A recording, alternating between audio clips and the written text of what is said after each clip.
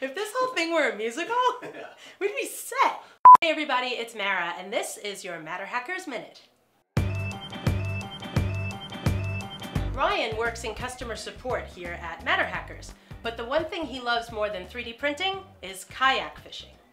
He got a $300 kayak on Craigslist and then did a ton of research to see what he would need to buy to build it out for his hobby. He divided his wish list: inexpensive parts or complex designs that were just easier for him to buy, and more customized things that he wanted to create using his 3D printer.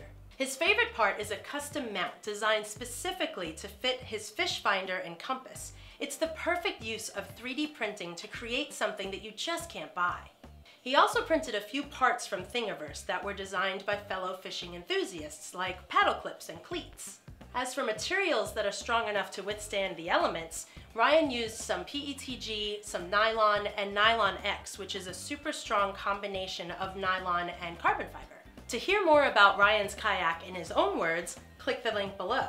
And if you're using 3D printing for your own hobbies, tell me about it. Leave me a comment. I'm Mara, and this has been your MatterHackers Minute. Go be awesome. Thank you for watching. If you liked that, subscribe to our channel to keep up to date with all the latest videos. And don't forget, go to MatterHackers.com to shop for everything 3D printing.